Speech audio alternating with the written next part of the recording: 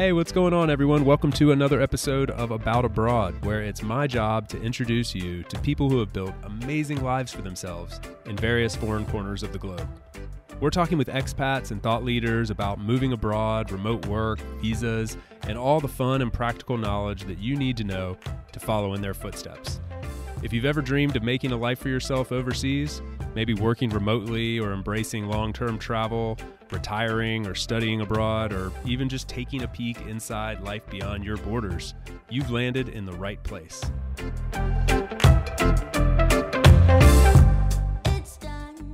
As we all know, modern teams require modern solutions, and a pain point for many distributed teams for many years has been related to things like company credit cards, budgeting, and expense tracking. But this has all been solved by the team over at Ramp. With Ramp, I can issue virtual or physical company credit cards for anyone on my team in just a few clicks. I can actually assign those individual cards their particular limits and rules and track expenditures seamlessly, all in the Ramp system. You can assign as many cards as you'd like, pay for transactions around the world in multiple currencies, and manage your budget all in one place. I really do think Ramp might be my favorite new tool to emerge in the past few years, and I have no idea how I'd work without it anymore. Create an account in minutes and get a free $500 Ramp bonus when you spend your first $1,000 via the About Abroad affiliate link in the show notes. My guest today is my good friend Mandy, who you might remember was a previous guest here on About Abroad, but today the tables have turned and she will be interviewing me. This was originally recorded as a live event that she hosted a week or so ago in the Remote Workers Worldwide community, which is the largest community in the world for remote workers. She has over 125,000 people collaborating in this space, and it was a lot of fun interacting with her and the audience in this discussion, talking about things ranging from remote work to digital nomadism and living abroad.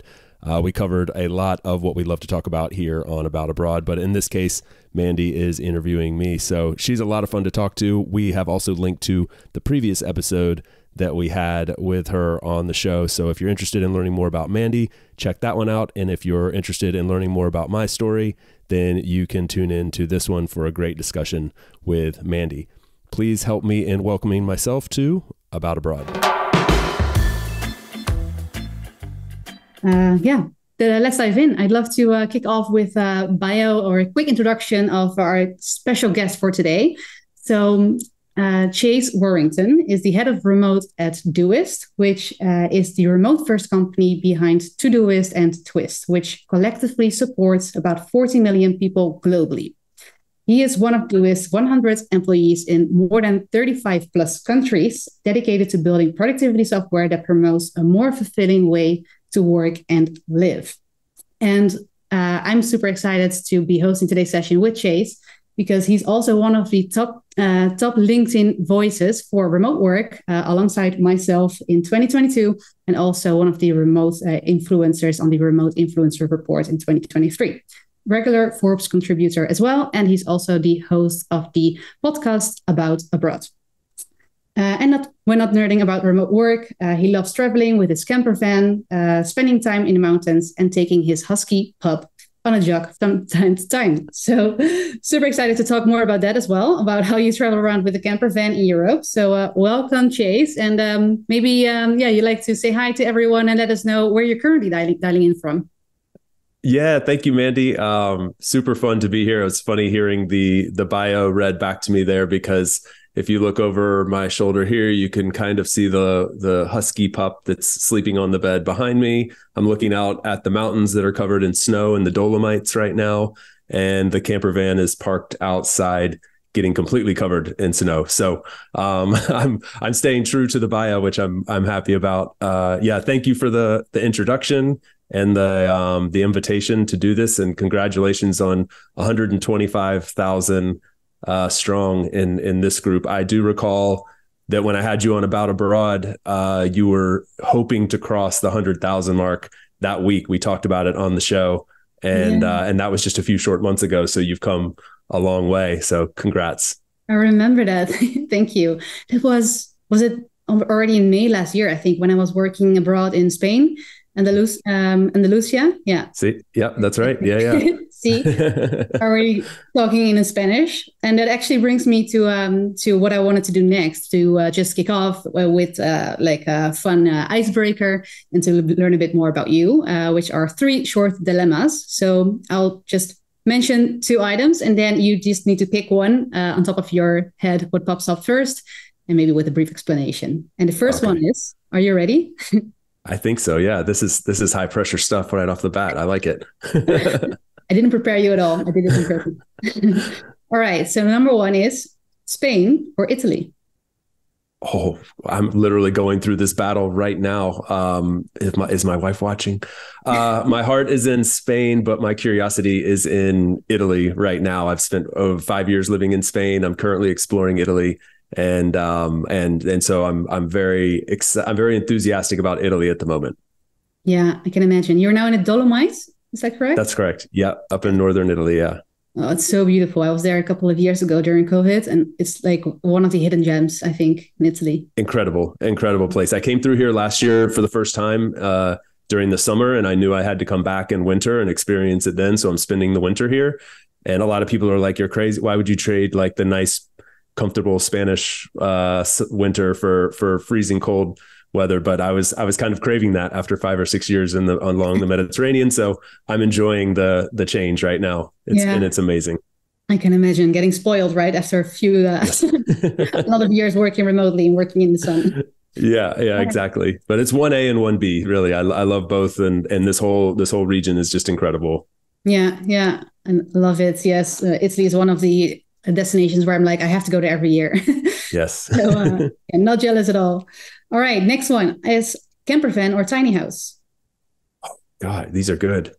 Camper van is more nimble and mobile, and not too much less comfortable. I'll go camper van. All right. Well, we'll have to trade camper van and tiny house then, maybe next or this year. I'm all about home exchanges if you want to do that sort of thing. Okay, deal. Nice. All right, last one not least, is work async or ASAP?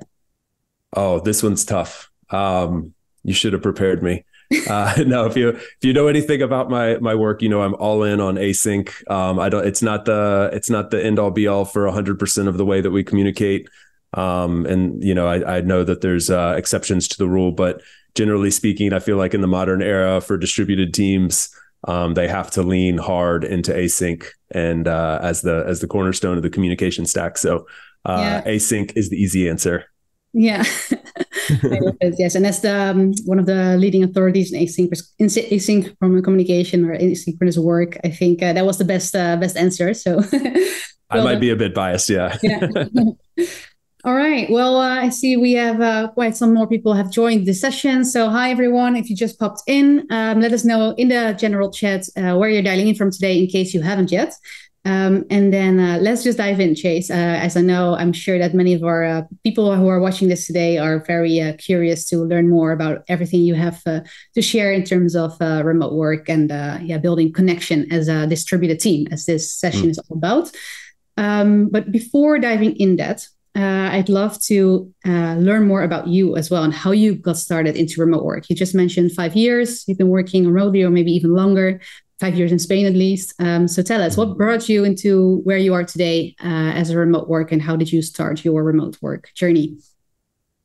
Yeah, sure. So I have always worked remotely almost entirely my whole career. I graduated from university in 2008. And made that a priority coming out of school. I just said, I know I'm going to go into the business world. And up until that point, I had really thought business world probably means like cubicle, commute, big city, all things that really didn't sound attractive to me. And I guess around that time, it wasn't really like normal to find remote work, but I just sort of made that my North Star. Like, I just really think I can be a better, more productive employee and a happier human outside of work if I can kind of control my own destiny in that way. So I made that my priority. I've always worked remotely. The most I ever had to go into an office was 1 day a week for the first 6 months of my first job out of university, and then after that, it's been pretty much completely remote. There was a time though when I realized that the remoteness was fine, but I really wanted complete location independence, and that became my new North Star, sort of like the up leveling of remote work. And I made a career transition, took a year off, did some traveling, and eventually found Doist, and that was almost 8 years ago. Wow. And I've been at Doist ever since. And Doist is where I jokingly kind of say, like, I got my PhD in remote work, because Doist has been remote first since day one, for like 15 years now, so long before the pandemic. And I really learned how to do remote at a really high level. And eventually, during the pandemic, the whole remote scene sort of changed. I mean, there was suddenly a lot of new products, services, new companies going remote, and this whole world that we had been living in started changing really rapidly. And so we decided to create the position ahead of remote to help us navigate that space and continue to be a leader in the remote first space. And so that's been my job for the last several years. And it's like a labor of love. I absolutely love it. Yeah, I love it. And also the title head of remote, I think you and Darren Murph, really were one of the, leading the way, or paving the way for the future for the title. So I'm very curious to learn more about what it actually entails as well, like a day in the life looks like for you. But before jumping in, I'm also very curious to, you come from the US. Why did you decide to move from the US to Europe? So why Europe, and what is that intrigues you of destinations in Europe? Yeah, so I was born to a pilot and a flight attendant. They didn't meet as the pilot and flight attendant. They met when they were younger. But my parents were travelers and been world travelers their whole lives.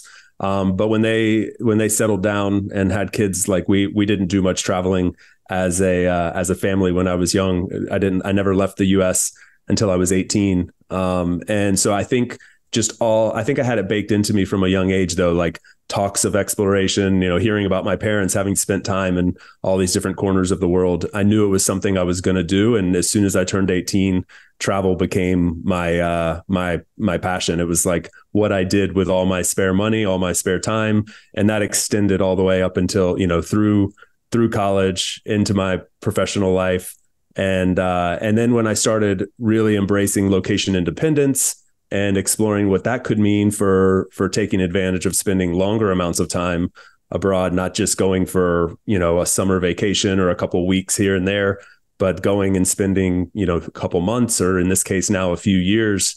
It was just something I became addicted to. So for the last 6 years, I've been living in Europe, and this is this 6-year period is my kind of third time living abroad, and the longest one for sure. But it's just become sort of a lifestyle for me, and it's also, I should say, like not one of those things where I felt like I had needed to like get away from the US, or I didn't like the US. It has nothing to do with that. I love where I come from and have lots of like close family and friends, and that's the hardest part about this lifestyle, is that I miss what I had back there, but I'm just called to the exploration side of being abroad. So that's what's led me here.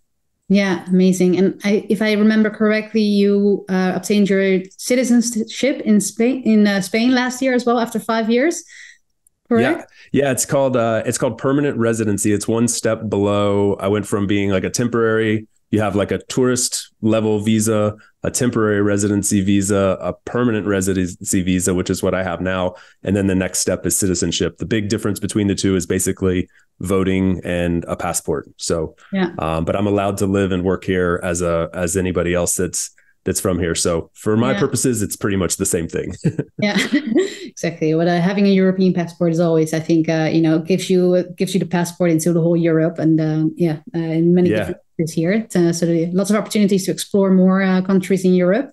Also, Mandy, I think it's something that's interesting about it is like, it's also, for me, it started out as a lot about travel, and it still is a lot about that. But also I meet so many, you probably too, like in your long-term travels and spending a lot of time in other places, like remote work has enabled me to live this dream, but also to open up other opportunities for me and my family Mm. And like, I'm fortunate. I'm coming from a country where maybe that's not 100% necessary right now, but I don't know what the future holds. Like having a second passport is very valuable. And for people coming from a lot of corners of the world, it's not just like a nice to have, it's like a must have. And so I think there's something really powerful about that connected to remote work that probably doesn't get enough, airtime, but it's really important. And as you go through this like immigration process, like I'm an immigrant now and I've had to go sit in the visa offices next to people who like really have to be there.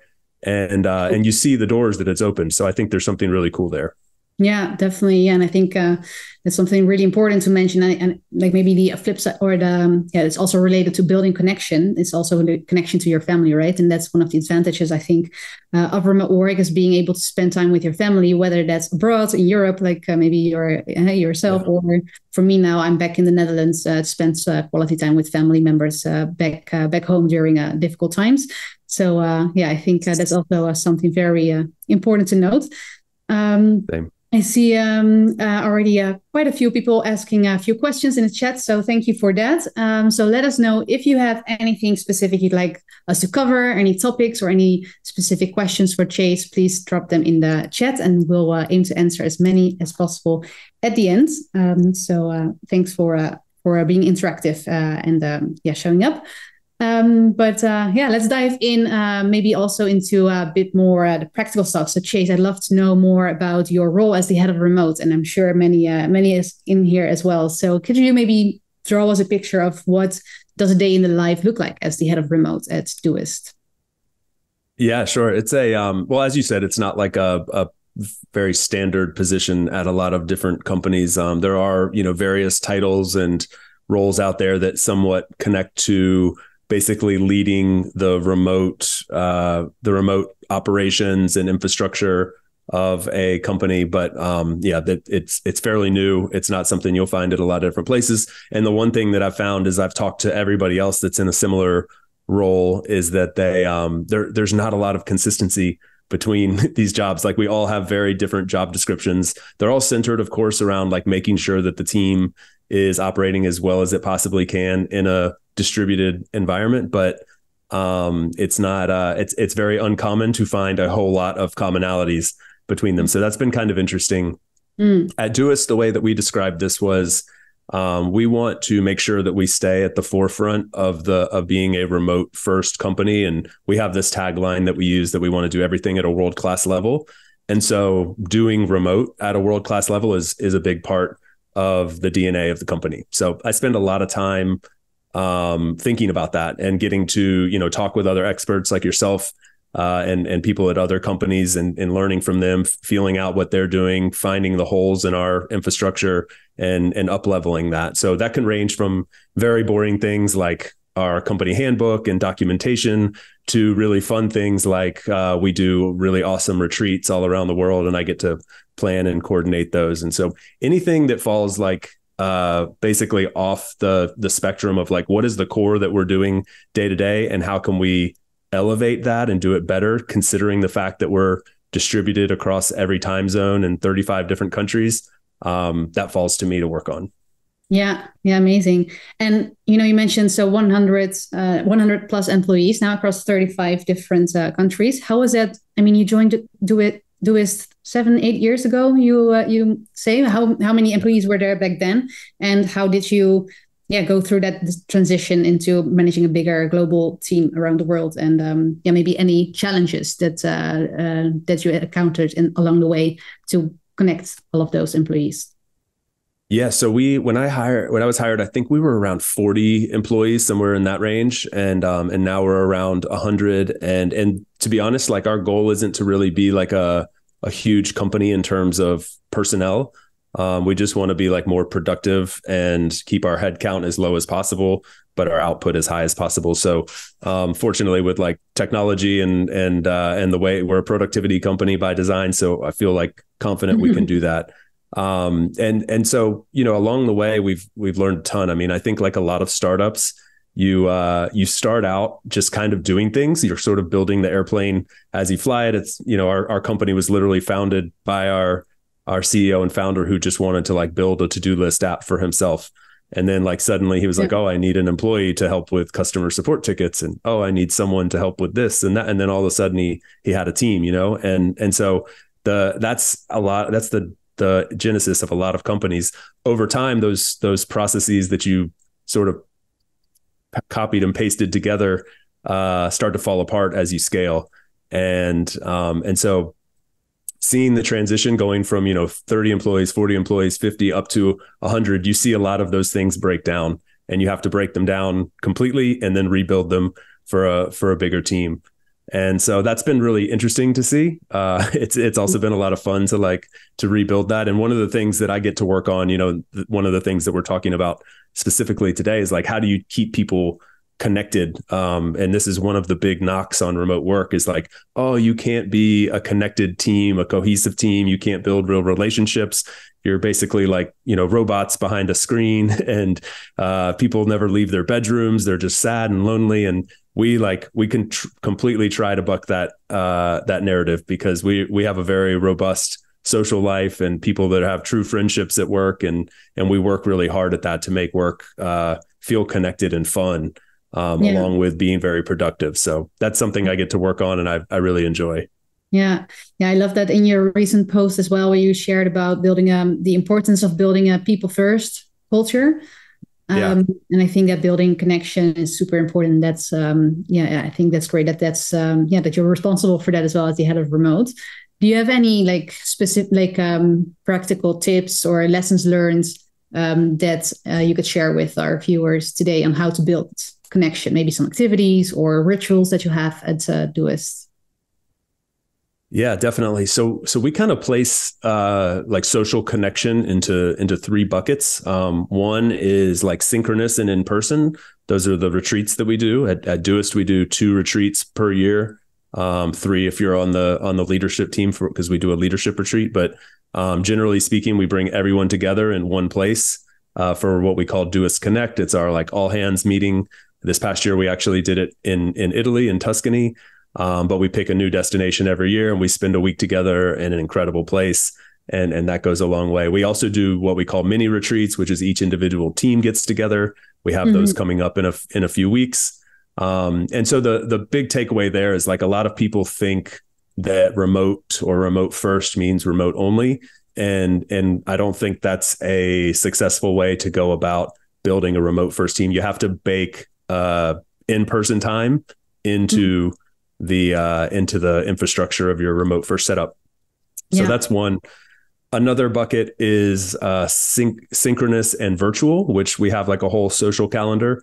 Actually, today we just held like a really awesome interactive session with an outside speaker that kind of brought people together and facilitated something over Zoom. And so we have a lot of activities like that. Pretty much every couple of weeks, you can join some sort of session with your teammates that's outside the confines of work and purely, social and collaborative. And so we do a lot of things like that. And then we have asynchronous and virtual. We have a lot of activities that are happening at any given time where people are playing asynchronous games, or there's prompts to make you, start conversations and connect with each other on subjects outside of work, and spaces that are, designed specifically for people to connect beyond just, talking about work stuff. So the key with all 3 of these things is like intentionally creating them for remote teams and making sure that you're actively, like as a leader in the company, and as the, if you're the CEO of a company or whatever, speaking that into reality, like making it a core part of work, not this like extra burden that you're putting on top of people. And I think that's something we do really well.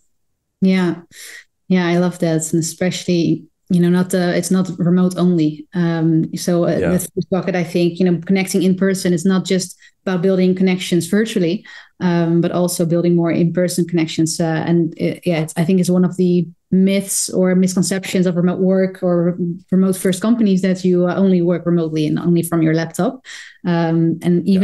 As a remote worker without a team, I don't work for a big company, or it's maybe a smaller company like yourself. As a remote worker or digital nomad, you also actively have to, go find those in-person connections or activities to also get that feeling of a sense of belonging, I think, which you also create within the company. So Definitely. I think that Yeah.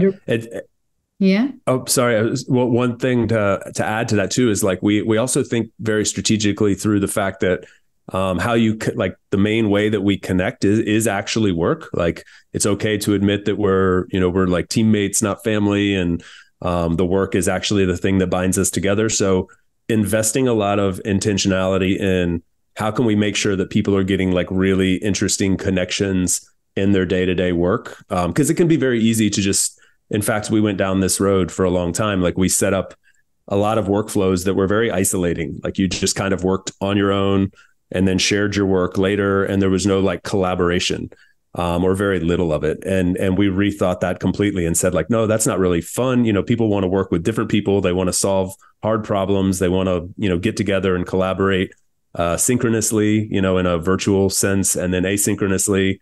And so just thinking through like how we can create those connections, and we created a whole project management system around this. So, it's specifically designed for working distributed and across many time zones. And I think it's that level of intentionality that differentiates it. Yeah. Yeah. I love it. And I think you also, even if you zoom into the retreats planning, which I love, by the way, as part of your job, I like organizing retreats, and, I think fun activities and really building that connection beyond work is super important. And you've shared on LinkedIn a couple of tips and strategies on how you plan those retreats intentionally as well, to make sure that there's time for bonding personally rather than only professionally. Could you share your thought process when planning those retreats? So maybe there are some people here, that want to plan a retreat for their team or maybe for themselves as a workation, as I like to call it. But do you have any tips in terms of maybe destinations, but also what kind of activities you would keep in mind when planning those kind of in-person connection and bonding activities?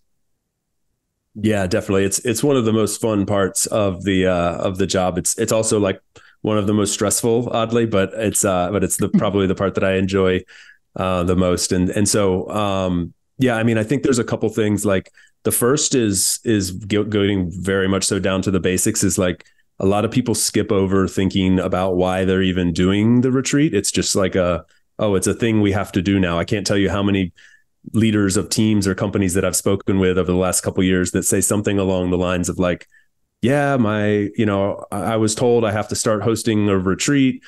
I don't know anything about this. Like, I'm just, I just know we have to go do it, and I have a budget, and that's where I'm starting from. And then it's just like, got to find a hotel, got to find a couple restaurants to go to or whatever. And there's no level of like intentionality put behind it as to what does this even mean? What's the point of this gathering? So getting down to some basics and starting from what is the actual purpose, and then crafting everything around that is super important. In our case, what we decided, we've been doing retreats since 2014 or 2015. I can't remember the year exactly, but for a while now.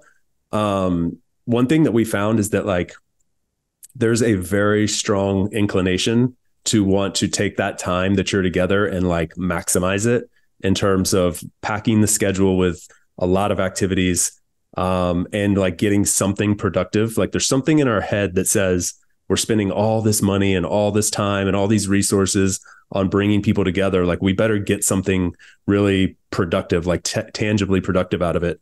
And that can happen. I'm not saying it doesn't, but I think we have a tendency to over-index on that and put too much emphasis on trying to create something, when in reality, like in our case, we're built to be a distributed team that functions really well asynchronously, working from our homes and the places that we're comfortable.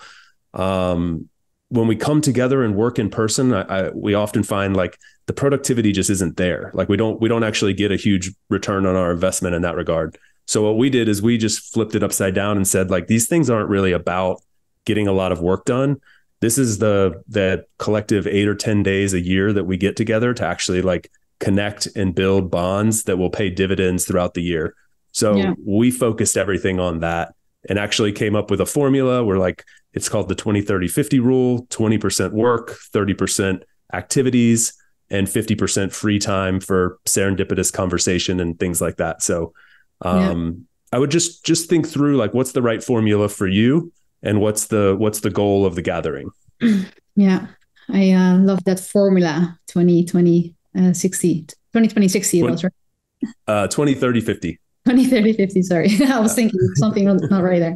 But yeah, I love that to make it really tangible. And yeah, I think, yeah, really being intentional around the goal of the gathering is super important as well, even if it's virtual or in person, but especially if it's 8 or 10 days where people come to another destination.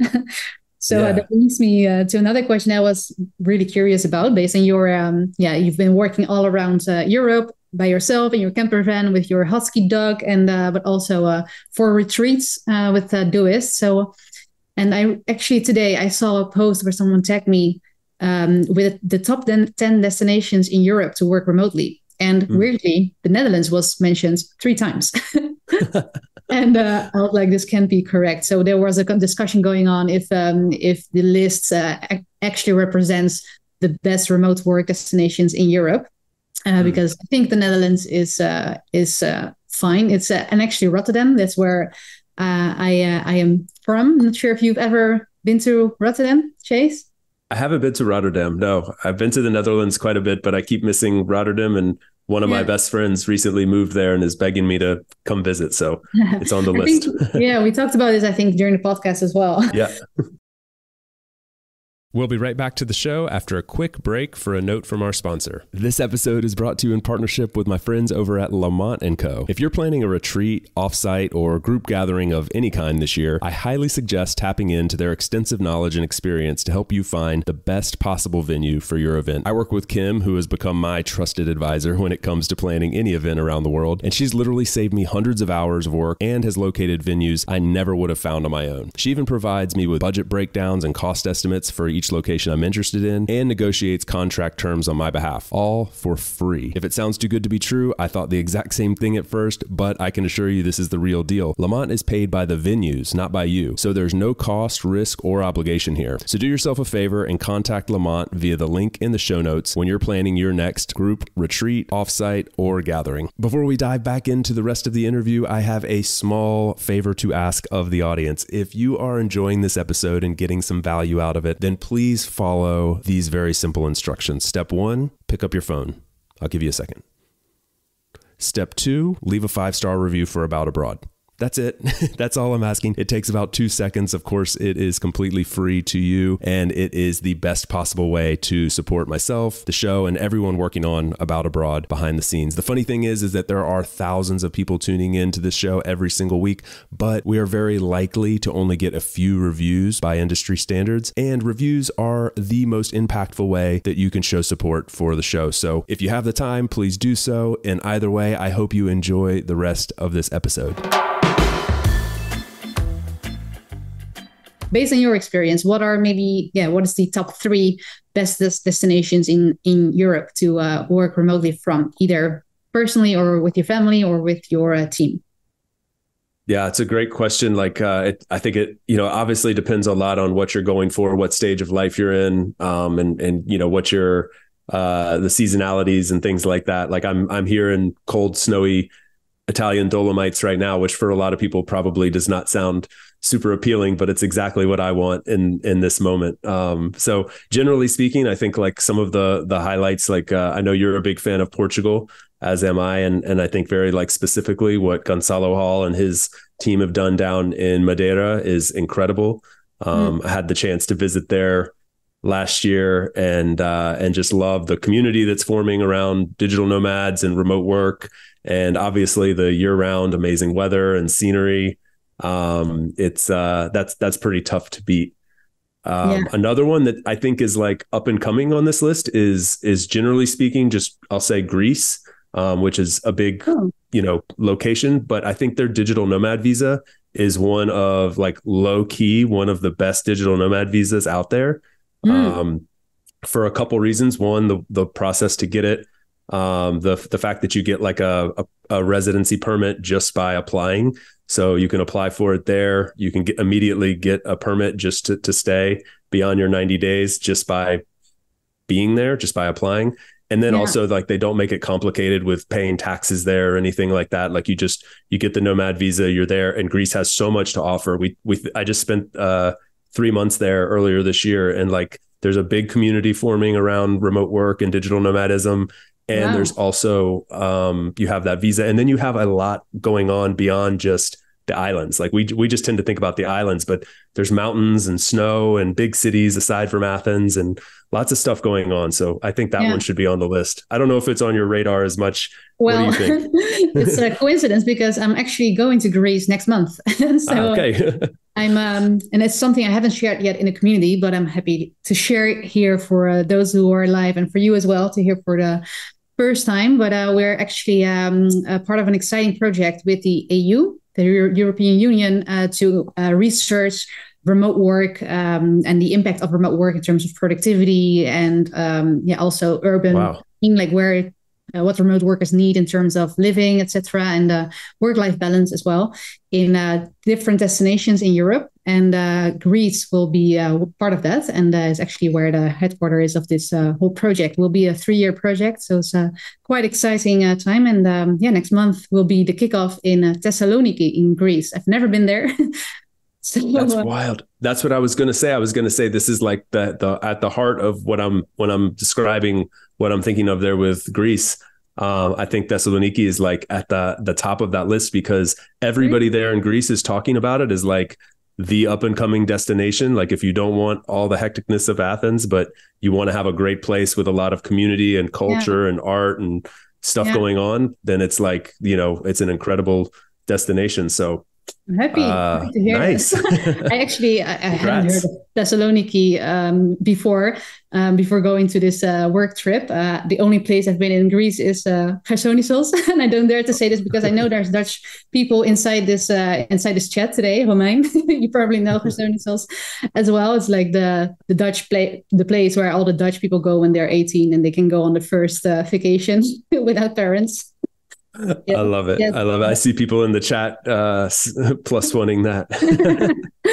Yes. And thanks for the nice, kind words, Andrea and Romein as well about the project. So we're excited to share more about that as well in the next few weeks.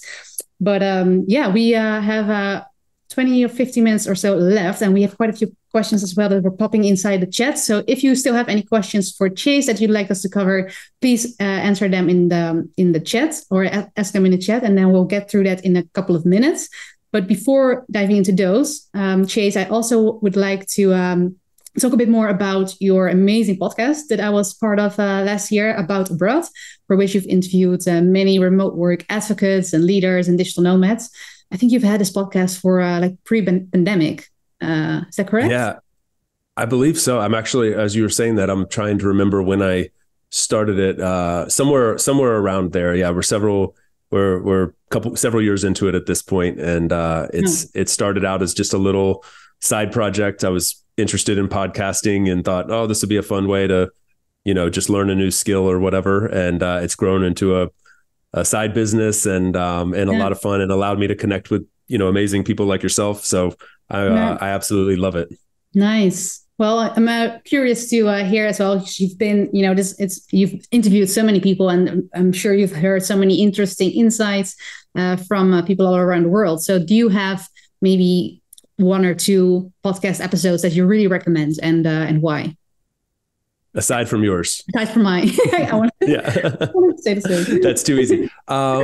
That's so tough to answer. I mean, I've had the very cool thing that has been fun about producing this podcast is that like it started out originally like, oh, I know some people in this space. I'm just going to interview them and learn about some of the cool things they're doing. Like I mentioned Gonzalo Hall, if anybody's familiar with his project down in Madeira, creating the world's first digital nomad village, and just like that was happening at the same time. So like one of my first episodes was bringing him on as he was doing that, and as like CNN's also covering it, and BBC and Travel and Leisure, and I remember that episode like kind of blowing up, and just thinking like, I thought like maybe 10 people would listen to one of these episodes, and there's like, hundreds and eventually thousands, and you're just like, wow, this is really interesting to see that people actually care about this stuff, and that it's kind of happening at the same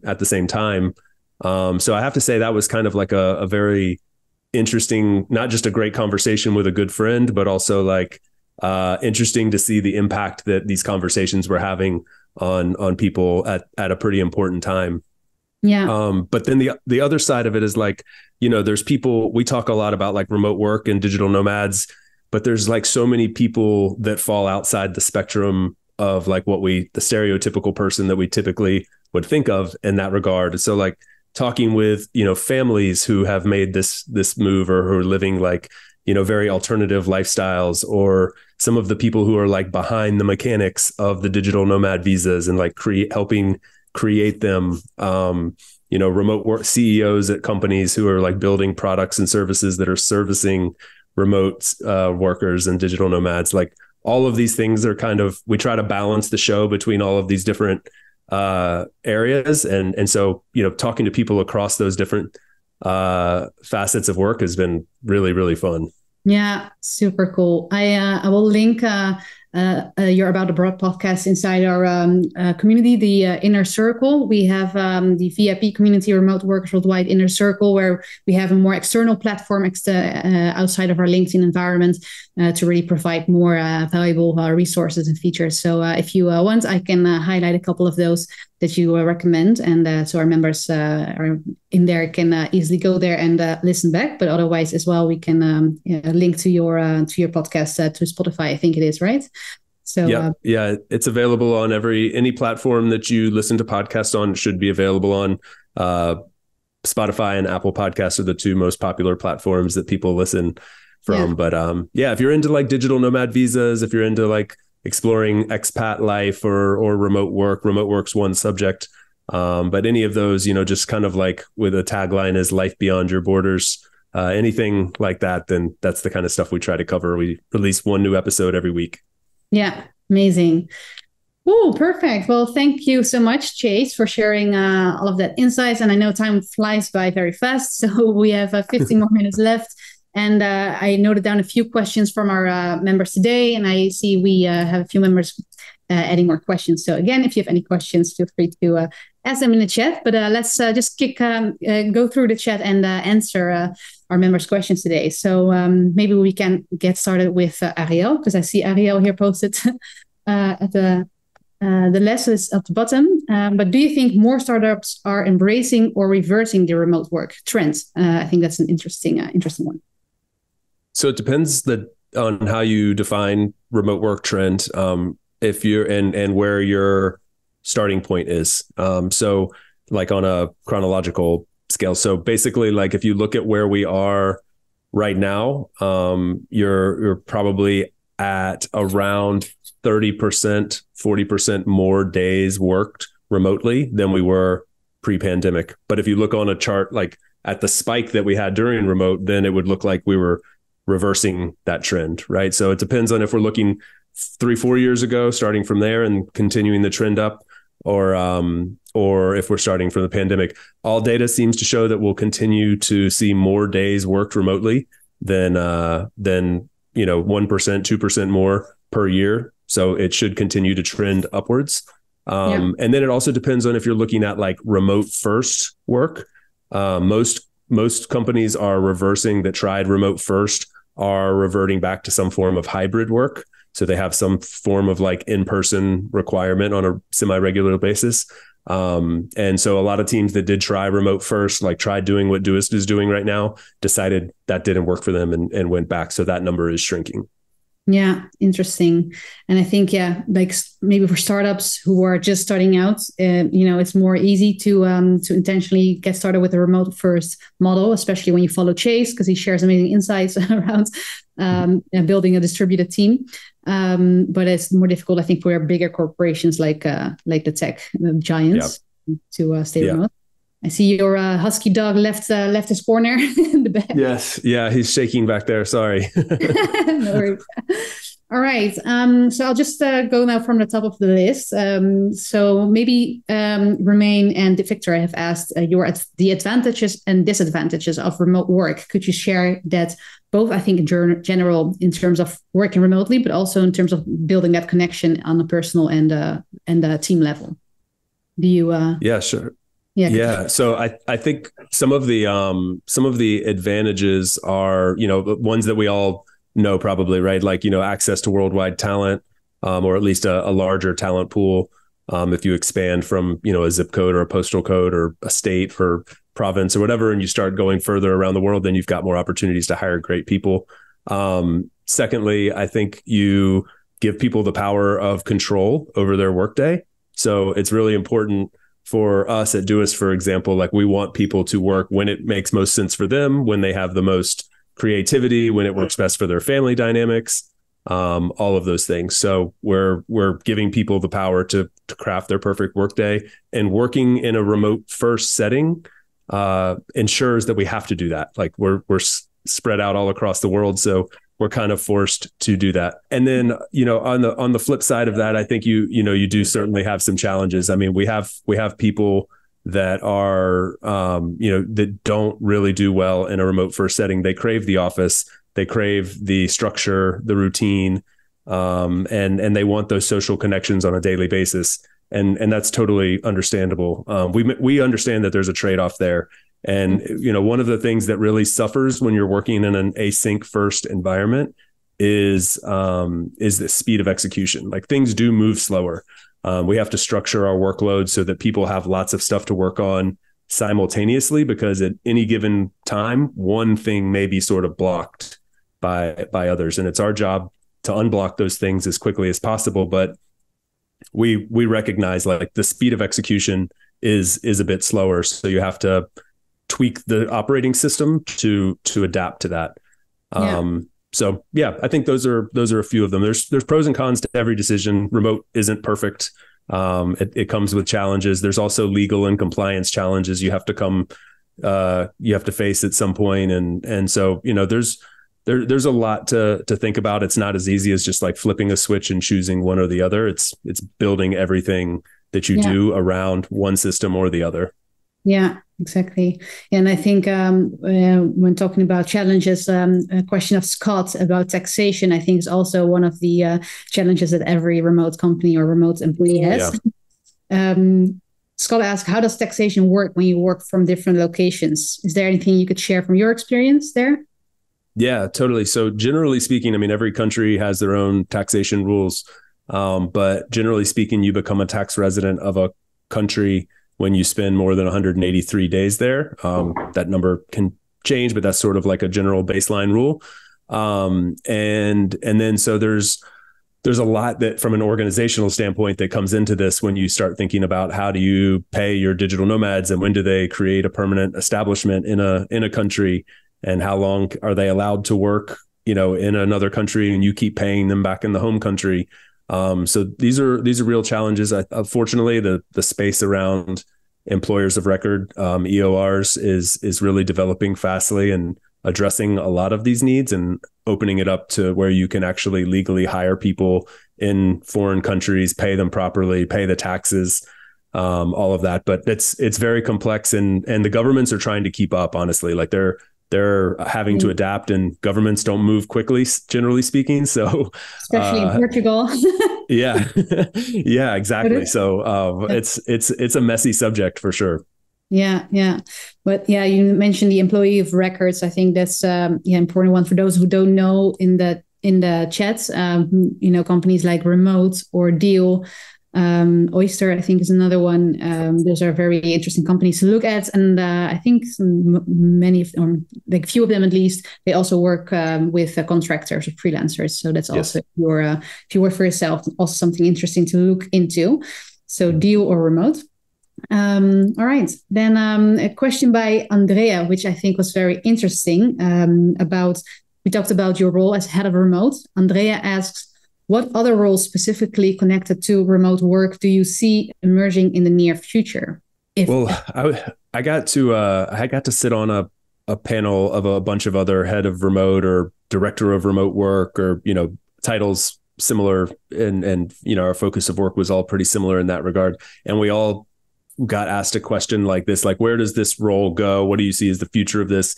And we all kind of thought the same thing, that like hopefully this position and just the way we think about work sort of fades away. And I think that's, kind of happening, because remote work is really just work now. And the in the knowledge worker space. I kind of hate that phrase, knowledge worker, but I don't know a better one to use. You know what I mean? But like in the world that we live in, like this is just sort of the way we work. We're all working in some form of a distributed manner. So I think what you'll see is a lot of these positions will become like workplace design, virtual workplace design. It'll be folded up into a part of the people ops team or something like that. But I think the general concept will be there that someone needs to be focused on how we operate as a digital first company. And depending on if you're a team that's transitioning to a more digital first space from a more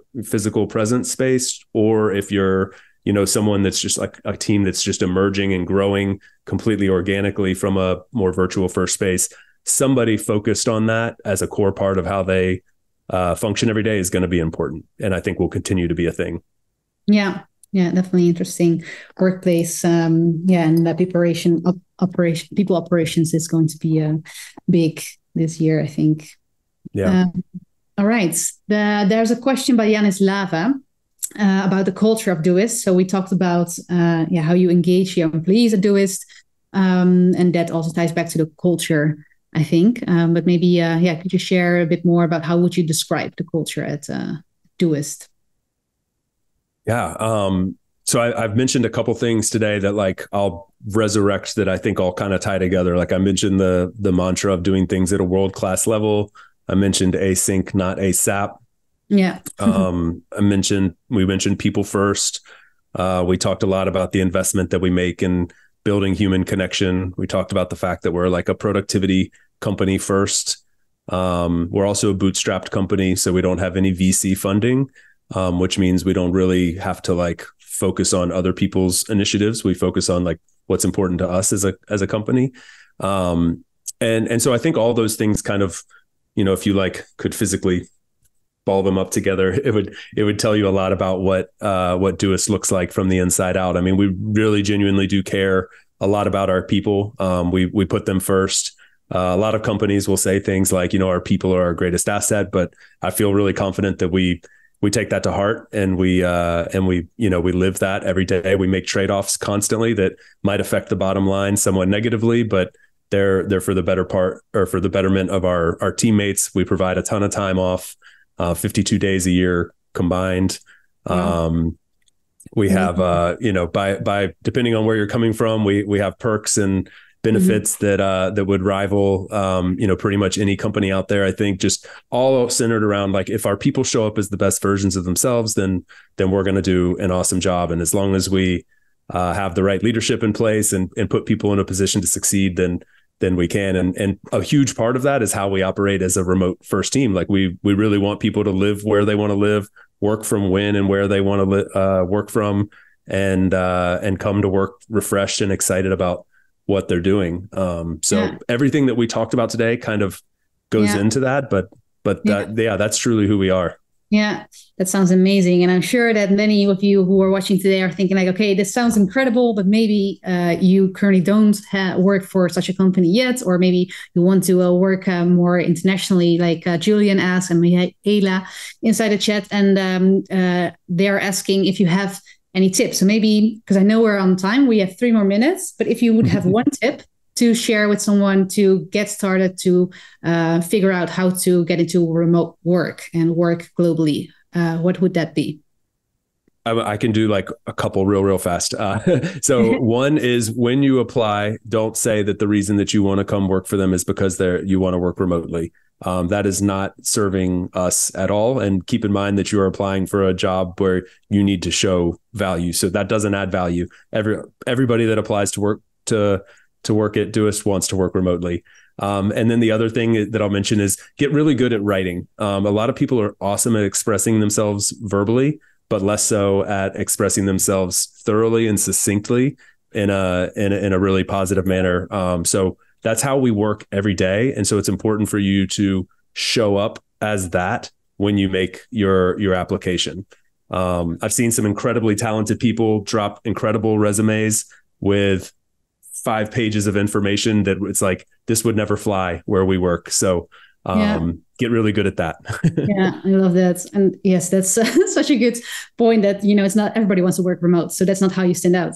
As I always say, with background in personal branding and LinkedIn, stand out from the crowd. And, everybody wants to work remotely who applies for Doist, I imagine, or companies like Doist. So make sure to add value. Great tip. Thanks for sharing, Chase, and sharing all of your valuable insights today. I really enjoyed talking with you and learning more about your background story and also your husky dog who is patiently waiting for you in the back to... Not so patiently, but that's okay. Thank you. Thanks for letting him join. He would have been on the other side of the door just barking at me to come in, and you bring him in and then he'll bark to get out. So it's just how it works. Thanks for tuning in today from wherever you are in the world. Once again, I'm Chase, and this has been another episode of About Abroad. For those of you wondering how you can best support the show, I have made it super simple for you. Just go over to the show notes of the episode that you just finished listening to and click on one of the two following links. aboutabroad.com/newsletter to get our monthly newsletter, no spam, guaranteed, or ratethispodcast.com/aboutabroad, where you can quickly and easily leave a review for the show.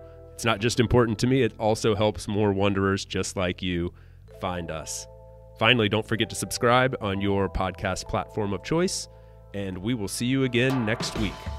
Thanks again. Hasta luego, amigos.